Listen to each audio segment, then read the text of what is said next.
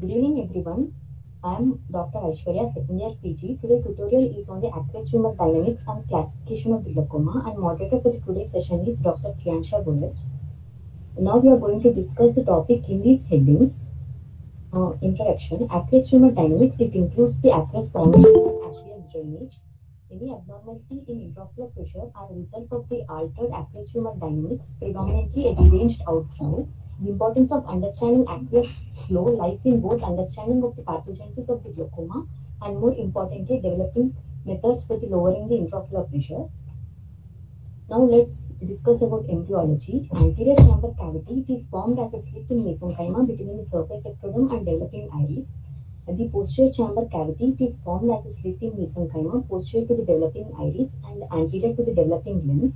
The trabecular meshwork development occurs by the growth and differentiation of the cells from the mass of the mesenchymal cells, which are derived from the neural crest cell. Ciliary muscles, stroma of the ciliary body, the ciliary vessels, which are derived from the neural crest mesenchyma, whereas the epithelial layers of the ciliary body are derived from the neuroectoderm.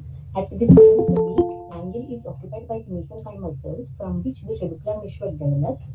At 3rd month, angle basis deepens and it forms the corneal angle, and the Schlemm's canal develops from the mesodermal mesenchyma. At 5th month, the closed anterior chamber cavity, it is formed. It is continuously lined by the endothelial cell layer, and at this stage, there is the anterior surface of the iris gets inserted in front of the primordial trabecular meshwork. In 3rd trimester, the endothelial cell layer starts disappearing from the pupillary membrane and the iris, and it forms the cavities over the anterior chamber angle. In this stage, the peripheral uveal tissue begins to slide posteriorly, and the development of the trabecular, lamellar and intratrabecular spaces occurs from the innermost part of the primordial trabecular meshwork towards the Schlemm's canal. And normal anterior chamber angle is not fully developed until 1 year of age. Any deviation from the normal development of the angle results in the childhood glaucoma. As you all know, aqueous humor is secreted into the posterior chamber by the ciliary process, part of the ciliary body. From the posterior chamber, aqueous enters to the pupil into the anterior chamber, and it is drained out through the conventional and unconventional pathway. Now let's discuss in detail about the anatomy of the ciliary body and the aqueous humor formation. Ciliary body, it is a forward continuation of the choroid at the serrata, and it is anteriorly attached to the scleral spur. It is triangular in cross section. Anterior part, it has a finger-like projections called ciliary processes. It is called as the pars fleccata. It is about 2 to 2.5 mm wide, and the posterior, it has a smooth part. It is called as the pars plana. It is about 5 mm wide temporally, and it is 3 mm wide nasally. Now let's discuss about the microscopic structure of the ciliary body. Ciliary body has the 5 layers from the outer to the inner. Outermost layer is the supraciliary lamina. It is the condensed in the outer part of the stroma of the ciliary body. It contains the collagen fibers. The supracolloidal lamina of the choroid, it is anteriorly continued as the supraciliary lamina at the ora serrata. The supraciliary lamina, it is anteriorly continuous as the anterior limiting layer of the iris. Inner to the supraciliary lamina is has the stroma of the ciliary body, which we will discuss in detail in the later. And the stroma is lined by the 2 layers of epithelium. Outermost is the pigment epithelial layer. The retinal pigment epithelial layer, it is anteriorly continued as the pigment epithelial layer of the ciliary body at the ora serrata. And the pigment epithelial layer of the ciliary body, it is anteriorly continued as the anterior epithelial layer of the iris. Inner to the pigment epithelial layer of the ciliary body, it is the non-pigment epithelial layer. The sensory retina at the ora serrata, it anteriorly continues as the non-pigment epithelial layer. And this non-pigment epithelial layer, it is anteriorly continues as the posterior pigment epithelial layer. The non-pigment epithelial layer basement, it is called as the interlimiting membrane. It is the anterior continuation of the internal limiting membrane of the retina. The stroma of the ciliary body, it contains connective tissue consisting of the collagen, fibroblast, and vessels, nerves, and ciliary muscle. There are three types of ciliary muscle in the ciliary body: longitudinal, circular, and radial. Longitudinal or the meridional fibers. Continue. They are anteriorly, it is anteriorly attached to the scleral spur and the adjacent trabecular meshwork, and posteriorly it is inserted into the suprachoroidal lamina way behind the equator. And the circular fibers, these are circular muscles. These are present in the anterior and innermost portion of the ciliary body. These are present parallel to the limbus, and the radial muscle fibers, they connect the longitudinal and the circular muscle fibers. So, can anyone describe the functions of these muscles? The longitudinal, am I audible? Yeah, continue. The longitudinal muscles open up the scleral spur and when will it open up the scleral spur? Contraction. Yeah. What supplies the muscle? It's written there.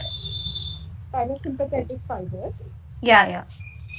The circular muscles contract and they cause the zonules to relax. So what will happen? So there'll be increase in the curvature of the lens, and this will help in accommodation. Yeah, good.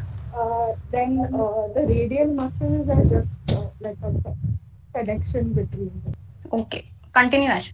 First, contraction of the longitudinal muscle fiber, the scleral spur and the trabecular meshwork, which leads to the increase in the trabecular outflow, and the contraction of this ciliary muscle helps in accommodation. These muscles are supplied by the parasympathetic fibers from the ciliary ganglion via the short ciliary nerves. The functional unit responsible for the aqueous humour secretion is the ciliary process. These are the finger-like projections from the pars placata of the ciliary body. They are 70 to 80 in number. It is the main site of the aqueous humour production. Each ciliary processes have the central capillaries. These capillaries have the thin endothelium with fenestration, which are lined by the basement membrane, and the stroma is very thin, which separates the capillary network from the epithelial layers. There are two layers of the epithelium surrounding the stroma, with the apical surface of the two layers are in opposition to each other. The epithelial layer which is present towards the stroma is the outer pigmented epithelial layer, and the epithelial layer which is present towards the posterior chamber towards the aqueous is the inner non-pigmented epithelial layer. Outer pigmented epithelial layer has the melanin granules in cytoplasm, and it is lined by the apical basement membrane on stromal side. And the inner non-pigmented epithelial layer, it contains the mitochondria, and it has the zona occludens or the tight junctions and lateral and surface intervegetations. There are various intercellular connections which connects the adjacent cells within each epithelial layer as well as the apical surface of the two layers. Those are called as the gap junctions, and these tight junctions are present between the epithelial cells in the non-pigmented epithelial layer, which forms the blood aqueous barrier, and it effectively barriers the transport of the intermediate and low molecular weight substances such as protein. Now let's discuss about the blood supply of the ciliary body. Blood supply of the ciliary body is mainly by the anterior ciliary artery and the long posterior ciliary artery, which forms intramuscular circle and the major arterial circle. Intramuscular circle, it is formed in the ciliary muscle. It is formed by the branches of the anterior ciliary arteries anastomosing with each other, and also with the anastomosing with the branches from the long posterior ciliary artery. And the major arterial circle, it lies near the iris root.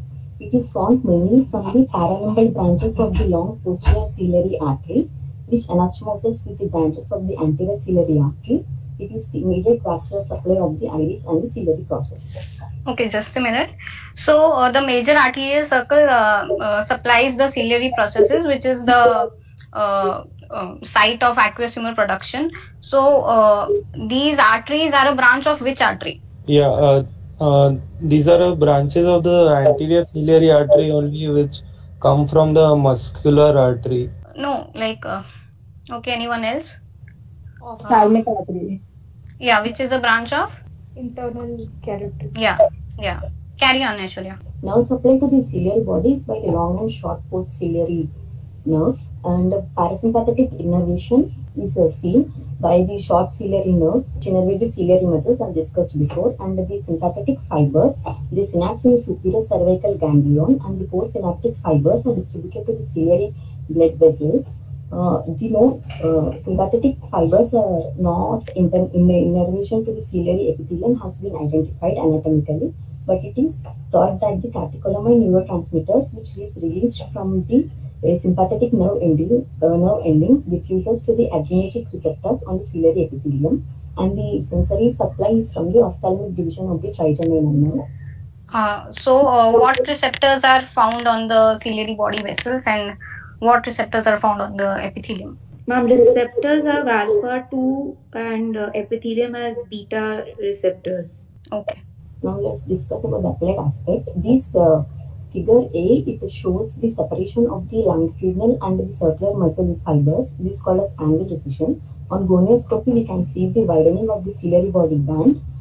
In figure B, we see the separation of the longitudinal fibers from the scleral spur, as a result of which there is direct communication of the aqueous from the anterior chamber into the suprachoroidal space, which results in increased uveous pleural outflow. On gonioscopy, it appears as an abnormal region, abnormal whitish region posterior to the scleral spur, displacing the iris root and ciliary body posteriorly. These figures C, it shows the separation of the iris from its attachment to the ciliary body. It is called as iridodialysis. In this, we can see that there is a damage to the trabecular meshwork. Now let's discuss about the formation of the aqueous humor. Aqueous humor, it is primarily derived from the plasma within the capillary network of the ciliary processes. Various constituents of the aqueous humor have to transverse the capillary wall, stroma, and the two layers of the epithelium to enter into the posterior chamber. There are 3 steps in the formation of the aqueous humor. First is the formation of the stromal pool. Later, there will be the active transport of the stromal filtrate and the passive transport across the non-pigmented ciliary epithelium. Okay, just tell what AGM will act here, like on this step, formation of stromal pool. What AGM will act here? Beta blockers? No. Stromal pool is formed by the vessels, right? Alpha agonist. Carbonic anhydrase inhibitors? No. Who said alpha agonist? Yeah, so alpha agonist will act on this step. So the stromal pool, less of filtration will occur and stromal pool will not be formed that much. Also, what will happen in ocular ischemic syndrome? Since there is no blood flow, then the action won't be occurring. No, ciliary body perfusion will decrease. So again, aqueous humor production will decrease because this step will be affected. Okay. Continue, ma'am. Yeah, continue. Now let's discuss in detail in each step. The formation of the stromal pool is the first step in aqueous humor production. It occurs by the ultrafiltration. By ultrafiltration, most substances pass easily from the capillary of the ciliary processes as they are penetrations. These filtrate, they pass across the stroma and between the pigmented epithelial layer of the ciliary body till the to accumulate behind the tight junctions of the non-pigmented epithelial layer. The formation of the aqueous humor occurs by the 3 mechanisms: diffusion, ultrafiltration, and active secretion. Active secretion is a major factor in the aqueous humor production, which accounts for 70%. Diffusion accounts for 10%, and ultrafiltration accounts for 20%. Diffusion, it is the movement of the substances across the membrane along the concentration gradient. Lipid-soluble substances through the lipid portion of the membrane are transported by the diffusion. Ultrafiltration, it is a process by which fluid and its solutes across the semi-permeable membrane under the pressure gradient. In aqueous humor production, water and water-soluble substances limited by the size and charge clothed with theoretical micropores in the pores of the cell membrane in response to the osmotic gradient or the hydrostatic pressure. Active secretion, it is an energy-dependent process. Selectively, there is the transportation of the substances against its electrochemical gradient across the cell membrane. Water-soluble substances of larger size or the greater charge are transported by the active secretion. The active secretion is seen across the pigmented and non-pigmented epithelial layer of the ciliary body. Okay, just wait. Can anyone explain the active secretion? Jazz is there? Ma'am, active secretion will be against the electrochemical gradient, and there are various ion transporters for that purpose. So the sodium potassium ATPase transporter is present, which will transport 2 potassium in and 3 potassium outside across the non-pigmented epithelial cell layer. And the anion transporter for chloride ion will help to transport chloride ion outside. Okay, what happens in active secretion is that sodium chloride is transported from the pigmented epithelium, then from pigmented to non-pigmented, and then from non-pigmented to the aqueous in the posterior chamber. So from the stroma, through the antipodes present there, sodium and hydrogen and chloride bicarbonate antipodes, the sodium chloride will enter the pigment epithelium cell. Then through the gap junctions from the pigment to the non-pigmented epithelium.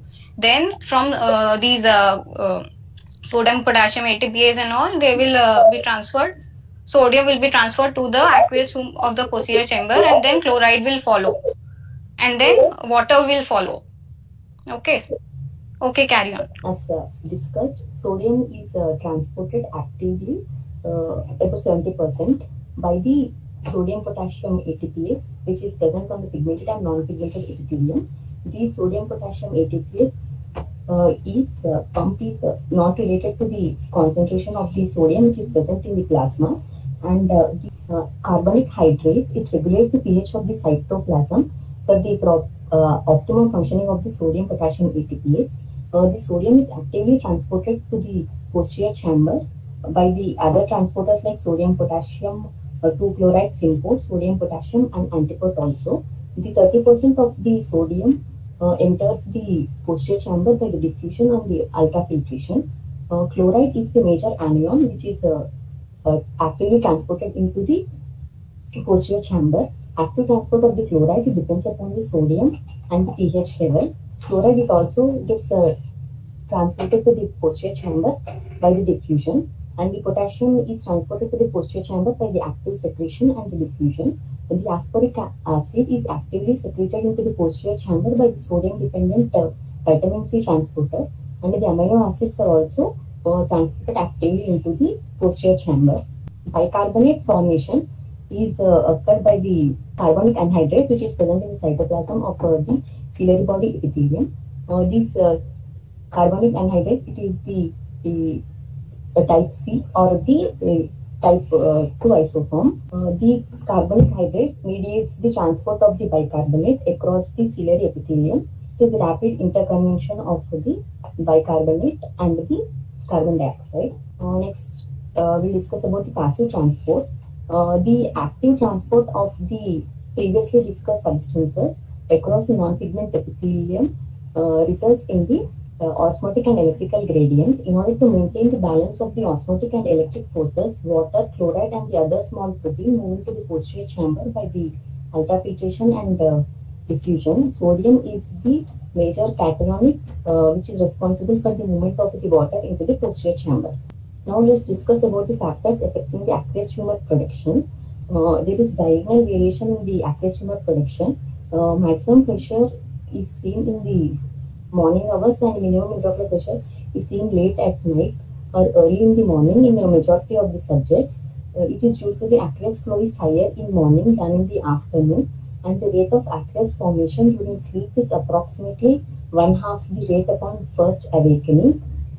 It is due to reduction in the flow is the result of the decreased stimulation of the ciliary epithelium by the circulating catecholamines. Age, reduction in the aqueous formation occurs with age, particularly after 60 years of age. 60 years of age, there is a decrease in the aqueous humor production.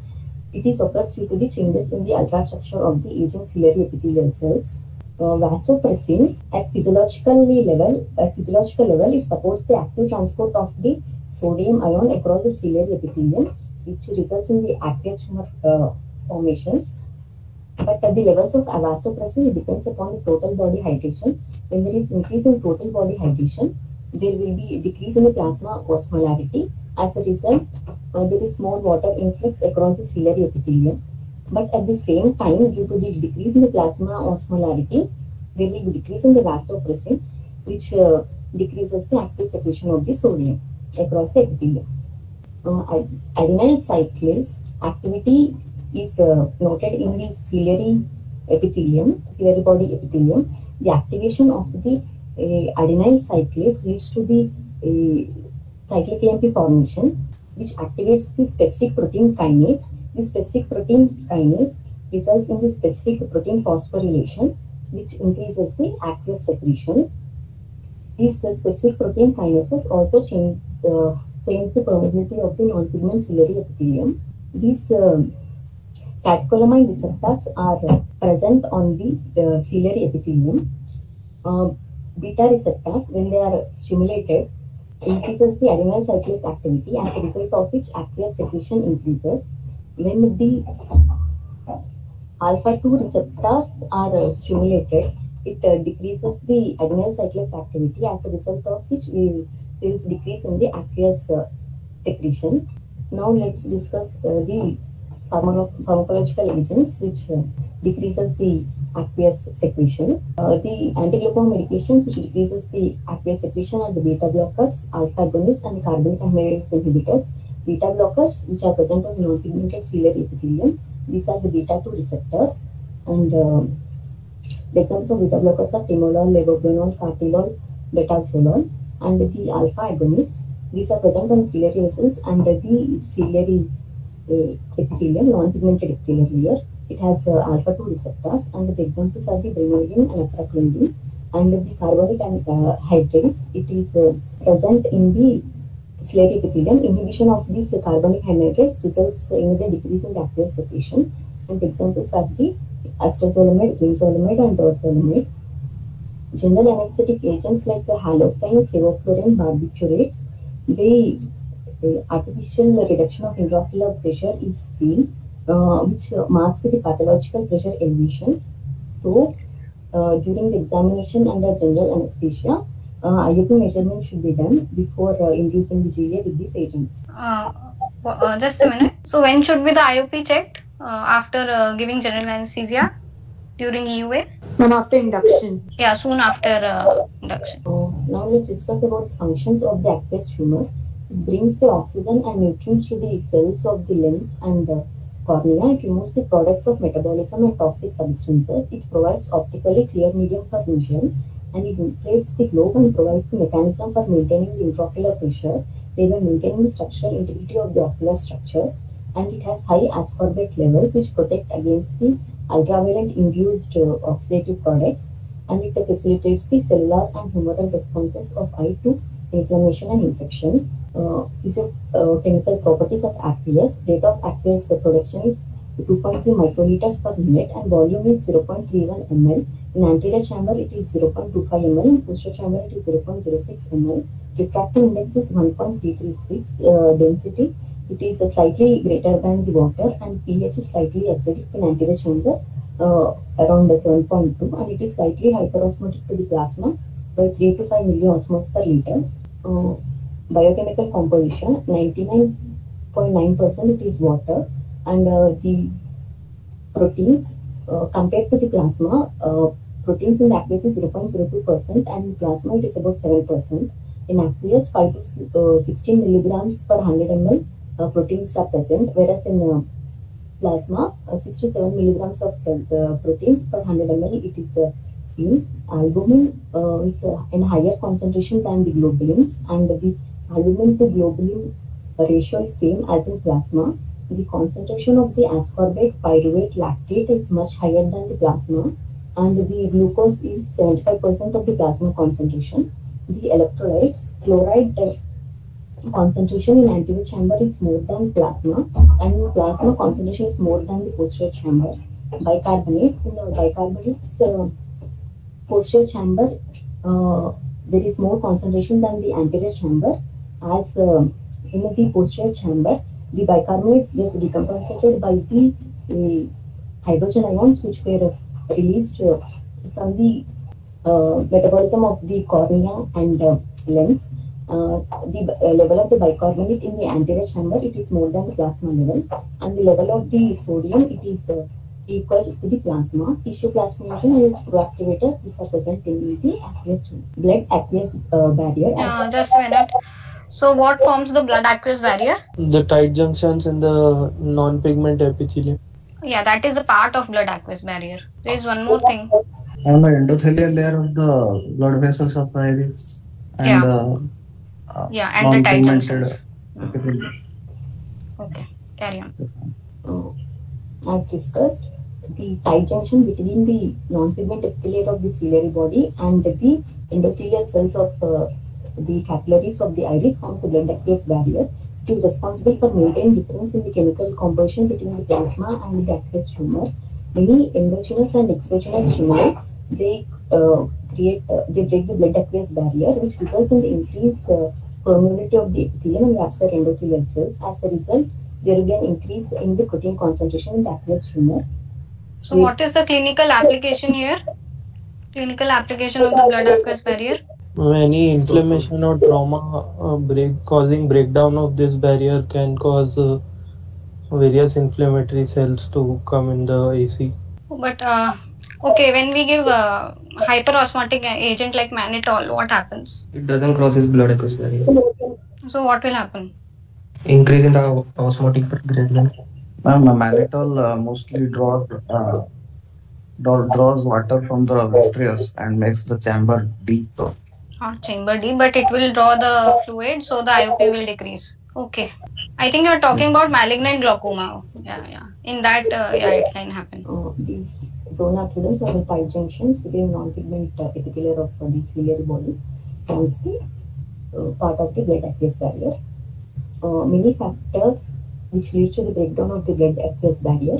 These are trauma and mechanical injury to the iris or lens by the contusion or paracentesis, and the chemical irritants like nitrogen mustard, formaldehyde, acid or alkali, and the neuronal activity due to the stimulation of the trigeminal nerve also creates the breakdown in the blood aqueous barrier, and endogenous mediators like histamine, bradykinin, prostaglandin, serotonin and acetylcholine also causes the breakdown of the blood aqueous barrier. In intraocular inflammations, infections, inflammatory conditions like exposure X-ray radiations, infrared radiation, laser energy, alpha melanocyte stimulating hormone, and parasympathetic mimic agents also causes the break in the blood aqueous barrier. Let's discuss about the aqueous current. Aqueous humor is secreted from the ciliary processes into the posterior chamber.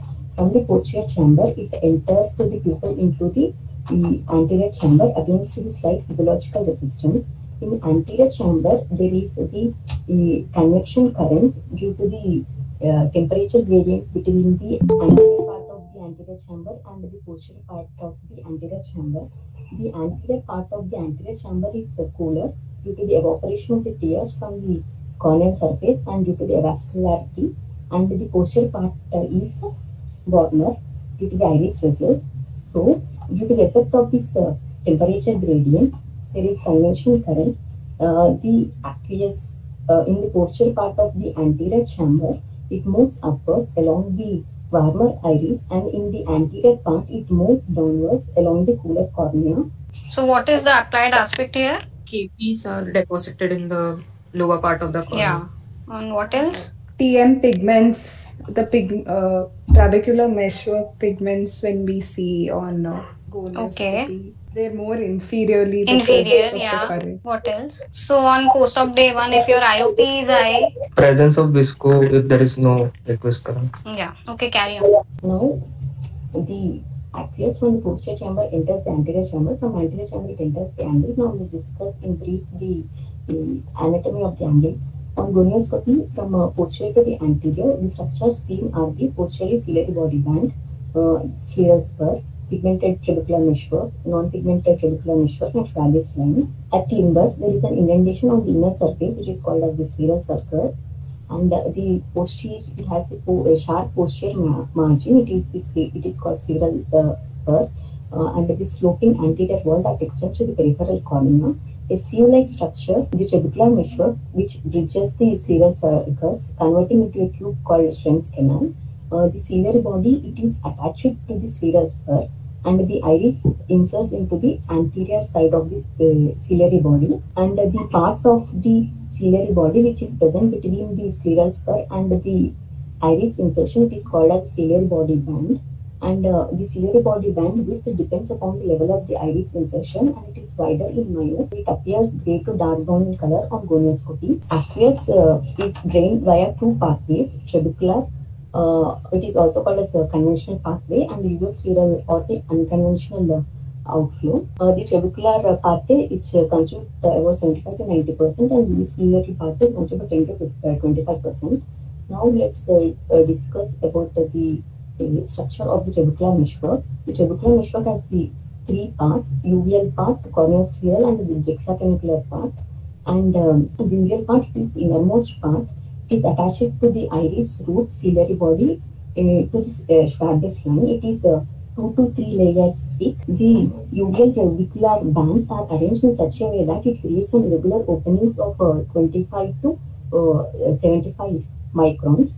And the corneoscleral part is the larger and the middle portion of the trabecular meshwork, which connects the uveal and juxtacanalicular part. It extends from the scleral spur to the lateral wall of the scleral sulcus, and it has an elliptical opening of 5 to 50 microns. The outermost part is the juxtacanalicular part. It provides the normal resistance to the aqueous outflow. It is 2 to 5 layers the connective tissue layer, which is lined by the endothelial layer on the either side, and thickness is 2 to 20 microns. It connects the corneoscleral meshwork with the Schlem's canal. From the inner to the outer, the openings in the trabecular meshwork, the size of openings in the trabecular meshwork gradually decreases. From trabecular meshwork, the aqueous enters the Schlem's canal, which is lined by the endothelium circumferentially, and this endothelium on the inner side, it is irregular spindle shape, and it contains the chain vacuoles, whereas on the outer side, it has smooth and the flat endothelial cells. The outer wall of the Schlem's canal contains numerous openings for the collector channel. From the Schlem's canal, through the collector channels or the intrascleral aqueous vessels, they enter the episcleral vein. These are 25 to 35 number. There are no valves. They are wide at the origin, and it tapers towards the anastomosis with the venous channel. These collector channels can be divided into direct and indirect system. Direct, it is formed by the 8 large vessels which run short in the intrascleral course, and they terminate directly into the episcleral vein. Whereas indirect system, it forms a numerous fine collector channels which drain into the 3 interconnecting venous plexuses.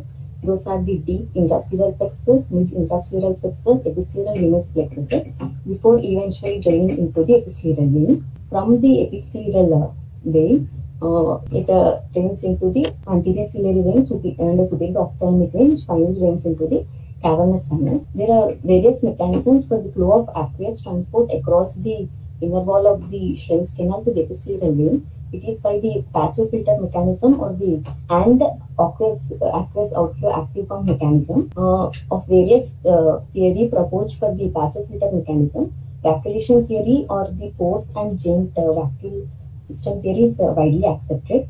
According to this theory, there are endothelial cells lining the Schlem's canal has vesicles and large vacuoles. It is suggested that the vacuoles open and close intermittently to transport the aqueous from the juxtacanalicular tissue to the Schlem's canal. In this, we can see the non-vacuolated stage. In this, the stage of early enfolding of the basal surface of the endothelial cells, and the stage of the macrovascular formation, and the stage of the vacuolar transcellular channel formation, and finally, there is the stage of occlusion of the basal enfolding. This is the passive filter mechanism by which aqueous enters the Schlem's canal from the juxtapleural tubercular meshwork. Recently, it has been reported that the aqueous outflow system acts as a biomechanical pump. The tubercular meshwork, it moves outward and it recoils backward in response to the ocular pulse, blinking and eye movements.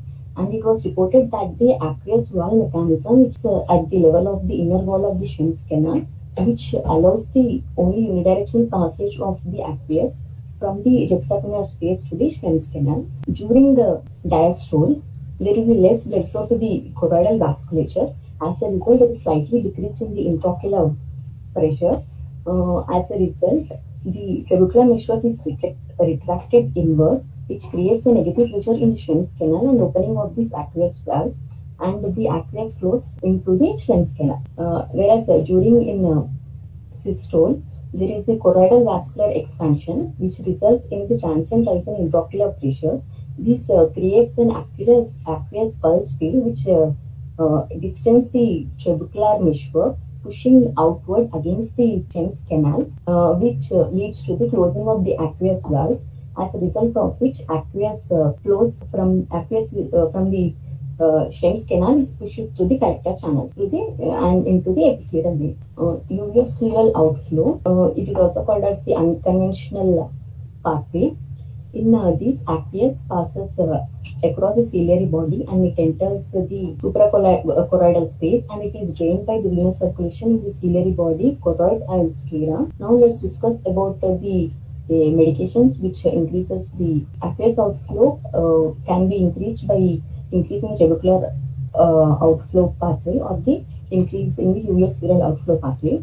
The drugs which are increasing the tubercular outflow pathway are the mitotics like pilocarpine and the rokinase inhibitors, and the drugs which increase the uveoscleral pathway are the prostaglandin analogs and brimodin. What is the mode of action of rokinase inhibitors? Rokinase inhibitors, it alters the extracellular matrix of the tubercular meshwork and also causes dilatation of the episcleral vein. Yeah, it acts on the cytoskeleton, so there are morphological changes on of the tubercular meshwork, so it increases the tubercular outflow. And how does PG analog will act? How will it act? Remodeling of the extracellular matrix.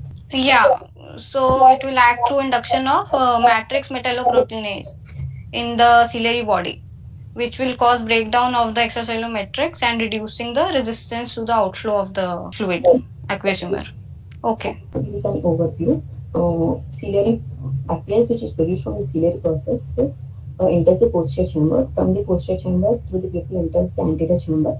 From the anterior chamber, yeah, we have already discussed this. Just skip this. Various mechanisms by which there is an development of the resistance to the outflow pathway. There is increase in the resistance to the tubercular meshwork outflow pathway. It is seen due to the morphological changes which occurs due to the age, and in chronic open-angle glaucoma. With increase in age, the scleral spur becomes more prominent, and the uveal part of the tubercular meshwork becomes more compact, and the tubercular, there is progressive thickening of the tubercular bands, and also the decrease in the number of giant cells and giant vacuoles, and the cell count in the Schwemm's canal, decrease in the tubercular outflow. And with increase in age, there is also increase in the extracellular matrix of the tubercular meshwork. The alteration in the extracellular matrix of the tubercular meshwork also leads to the increase in resistance to tubercular meshwork outflow. And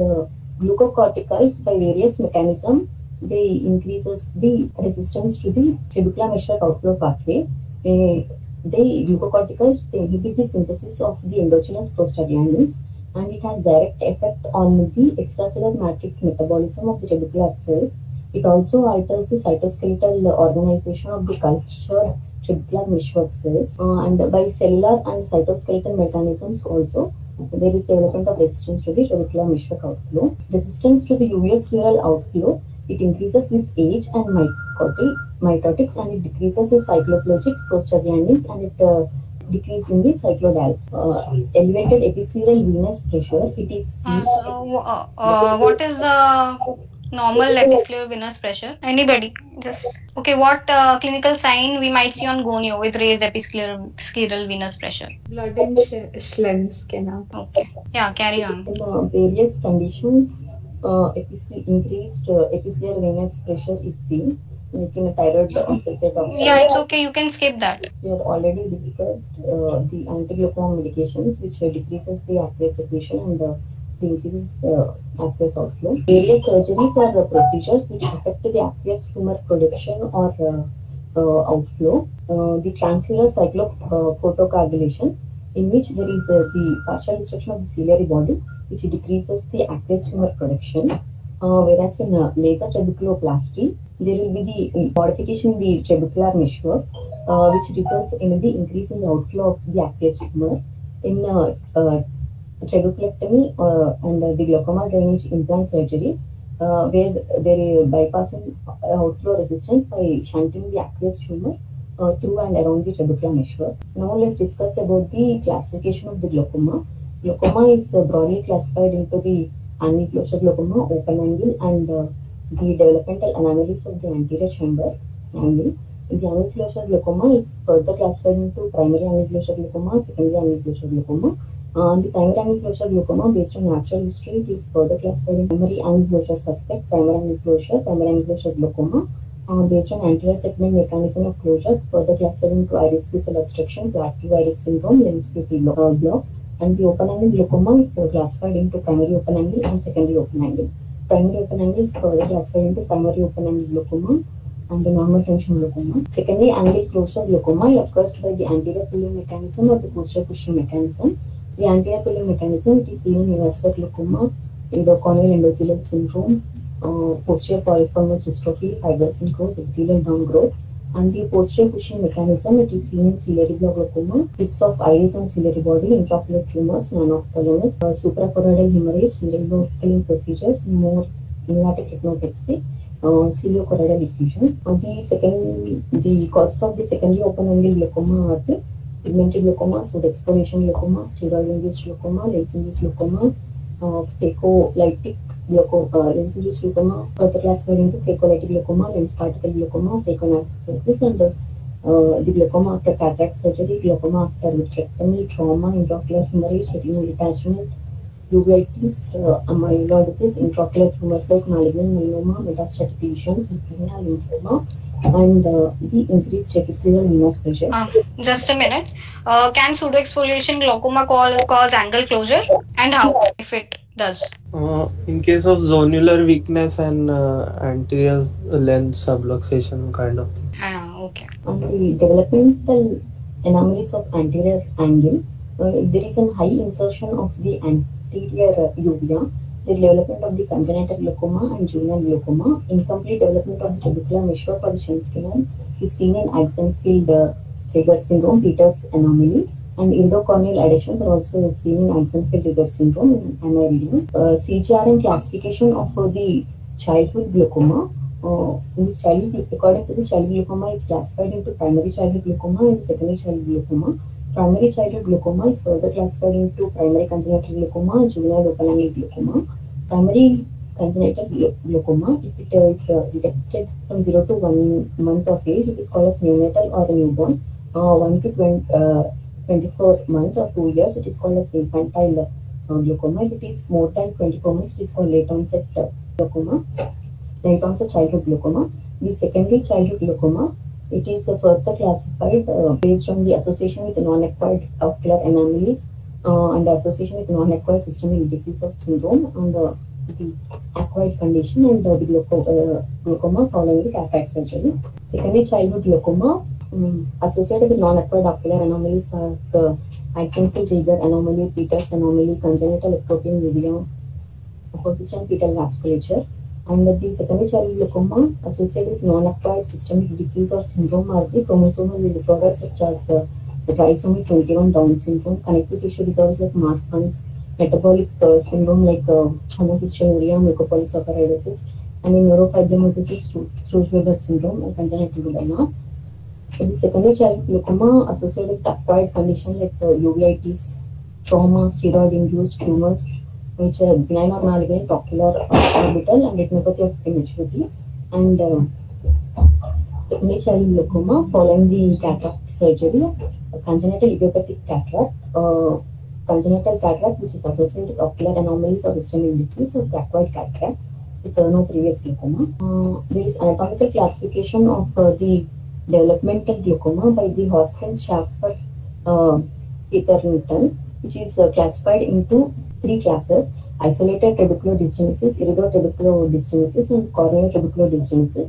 In isolated trabeculodystonesis, it will be flat, further classified based on flat iris insertion, concave iris insertion. In iridotrabecular dystonesis, further classified based on anterior stromal defect, anomalous iris vessels, and structural anomalies. Corneal trabecular dystonesis, if it is present peripherally, it is called as axonal anomaly. If it is mid-periphery, it is seen in reverse anomaly. Central, it is seen in Peters anomaly. Perhaps Anderson Parish criteria. It is just a minute. So this is based on the visual fields, the staging system of the basically the staging of glaucoma based on the visual field. So we should know that so that we can decide our target IOP and our follow-up for the patient. And this is also asked in the DNB exam. Okay. Visual fields, it is classified into 3 types: early defect, moderate defect, and severe defect. In early defect, mean deviation, it is not worse than -6, and less than 25% of the points are depressed below the 5% level, and less than 10 points are depressed below the 1% level on the pattern deviation plot. And all points in the central 5 degree must have the sensitivity of at least 15. And the moderate defect, it is the mean deviation between -6 to -12, and less than 50% of the points are depressed below the 5% level, and less than 25 points are depressed below the 1% level on the pattern deviation plot. And no points in the central 5 degree can have a sensitivity of 0 decibels. Only one heavy field may have point with a sensitivity of less than 15 decibels within the 5 degree of fixation. And it is classified as a severe defect if it has any of the following: if the mean deviation is more than -12 decibels, and more than 50% of the points depressed below the 5% level, or more than 25% of the points are depressed below the 1% level on the pattern deviation plot, and at least 1 point in the central 5 degree has a sensitivity of 0 decibels, and the points within the central 5 degree with a sensitivity of less than 50 decibels in both hemifields. Okay, so no need to read this. This is the Mills classification, and basically it has 3 more stages. One stage 0 with ocular hypertension stage, and then stage 4 and stage 5 they have added. So you can go through